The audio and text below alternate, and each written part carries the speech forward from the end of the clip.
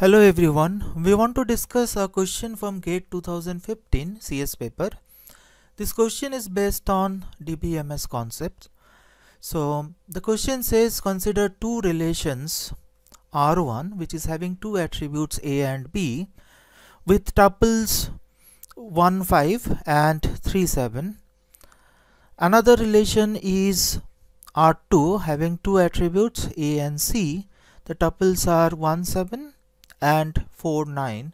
Assume that R having the attribute A, B, C is the full natural outer join of R1 and R2. Consider the following tuples of the form A, B, C. Those tuples are given as A, B, C, D, E, F and G. Which one of the following statements is correct? So R1 contains A, B, C, A, B, E, F, G but not C and D. R contains all of A, B, C, D, E, F, G. R contains E, F, G but not A and B. R contains E but not F, G. Right. So to know more detail about this topic, you may follow the NPTEL course on Database Management System by Professor Parthapratim Das. Let us go for the solution. So R1 consists of R1 having two attributes A and B. The tuples are as follows.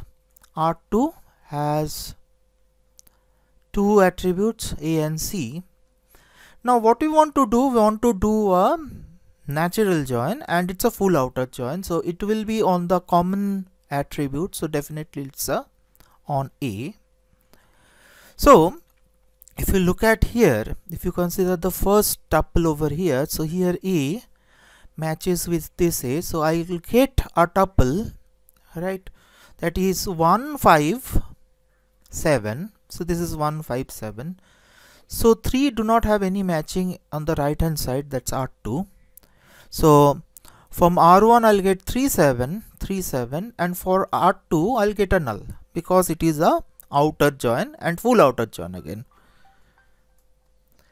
Then for R2 this 4 is not matching with anything on the R1 on the left hand side. So from R2 we get 4 and 9, from R1 we get a null. So this is what we are getting.